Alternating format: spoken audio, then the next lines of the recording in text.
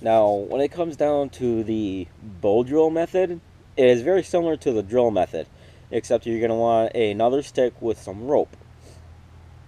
I do have a photo that will go with this, just to kind of show what it will look like. This method is based on a rotational friction as well.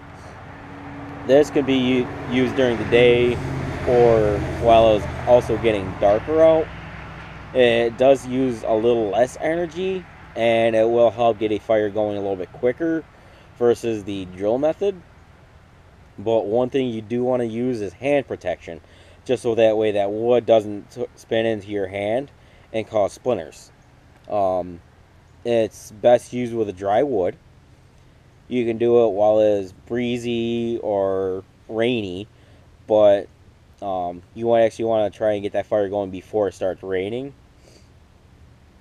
That way, it won't take nearly as long. You can still get a fire going while it is wet out, but it will take a little bit more effort to do that as well. So it's better off use dry, and one of the more difficult but not too difficult uh, motions you can actually use.